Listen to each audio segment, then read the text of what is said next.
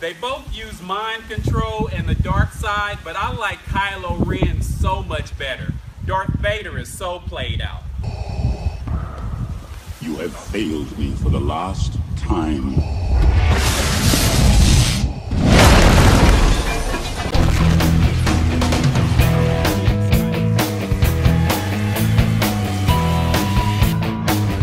Did you see Lucy? It was an exciting movie. It's about a woman caught in an awful deal who manages to get the upper hand on her captors. In the midst of all this, she gains supernatural powers as she accesses mental powers she didn't know she had. This movie was based on the premise that people do not use the entire capacities of their mind.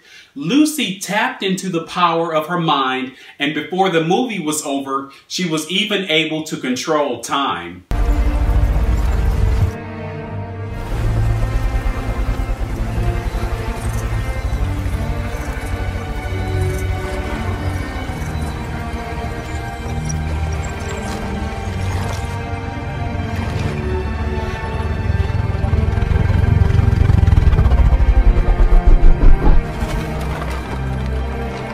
This movie focused on the mind, but don't forget that we as human beings are triune beings. You are a spirit, you have a mind, and you live in a body.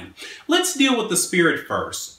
When Adam sinned, man was separated from God, causing spiritual death to come upon humanity. But thankfully, God sent Jesus to reconcile us to him. That spiritual death had to be addressed, and that's why Jesus said, "You must be born again."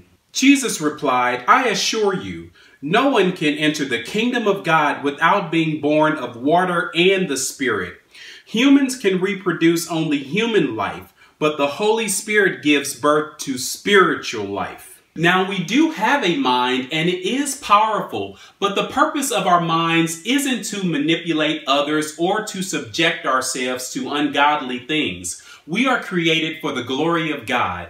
Have this mind in you, which was also in Christ Jesus, who, existing in the form of God, counted not the being on equality with God as a thing to be grasped, but emptied himself, taking the form of a servant, being made in the likeness of men, and being found in fashion as a man, he humbled himself, becoming obedient even unto death, yea, the death of the cross.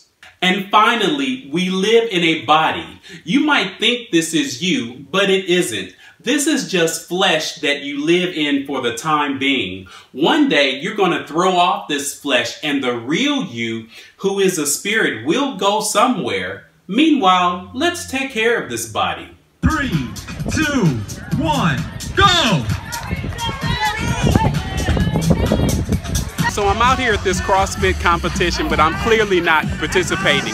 In fact, I'm fitting to go home once this is over and cross my legs and watch some TV.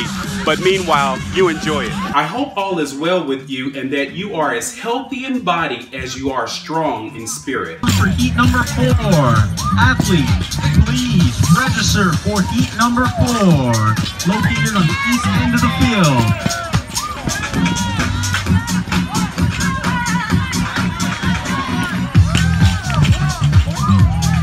We should try to be as healthy as possible to accomplish our purposes on this earth.